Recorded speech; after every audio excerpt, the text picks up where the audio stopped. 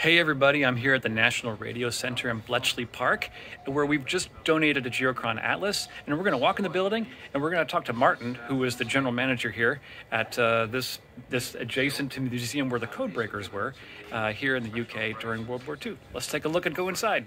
So this is the museum, and we're going back to the National Radio Center for the UK. And they get lots of visitors here because people come in for to see where the Codebreaker Museum is, with Alan Turing. And here's Martin. So we're going to chat it up with Martin. Okay, so welcome to the GB3RS. It's the National Radio Centre, located at Bletchley Park, and it's run by the Radio Society of Great Britain.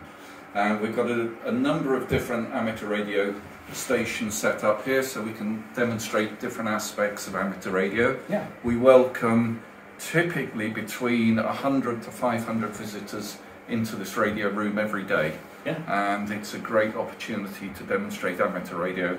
Many people, it's their first experience. So we're able to demonstrate traditional, what I would call conventional HF or shortwave radio, 20-meter band, operation around Europe easily, and further across the Middle East to America, and on good days down to down into Australia and New Zealand. Yeah.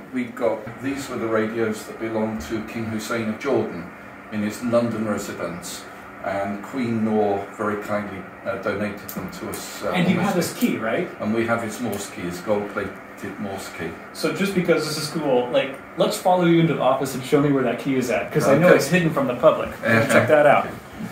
We've got a couple of Morse keys. This is the Morse key that belonged to King Hussein of Jordan, gold-plated. It's gold-plated? Gold-plated. It must be very heavy. Yeah. Brilliant. Patrick, thank you so much. Yes. Donation of the Geochron display. Yeah. We're looking forward to having that.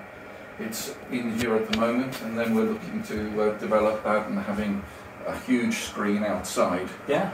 I'm just delighted. Anytime there's a public display of Geochron, I want to donate one because people need to see it, to see all the information, data-rich display that's all over the whole thing. Like here you see the purple is where the moon is shining right now. Here's the insolation line, the gray line of the sun.